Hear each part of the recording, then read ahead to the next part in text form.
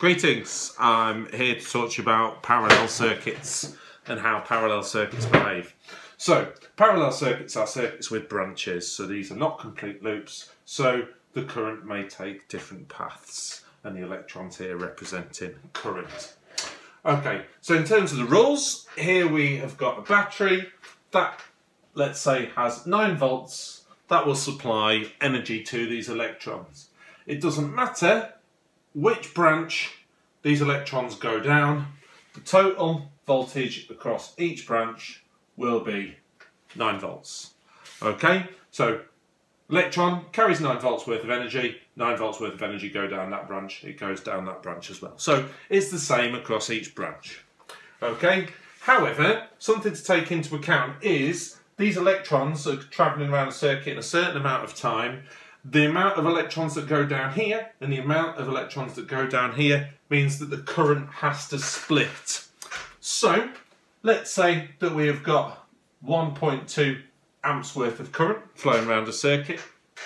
Okay, then we may have 0.8 amps going up there.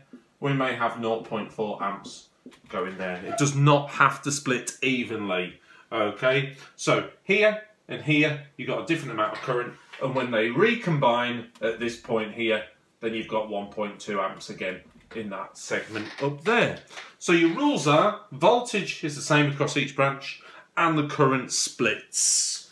Okay, something that else happens is if you put 2 resistors in parallel, let's show you here and here, for example.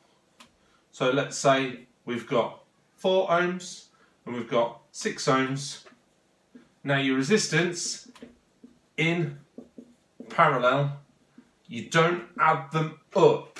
What happens is, in this case, it would be lower than the smallest resistance.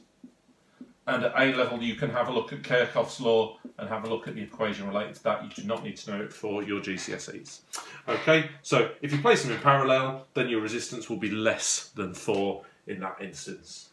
Okay, so other things that you may be asked to do, you may be asked to apply the equation resistance equals voltage divided by current. Okay, here we know the resistance is higher, and the reason we know the resistance is higher is because we've got a lower current. Okay, and that's parallel circuits. Cheers.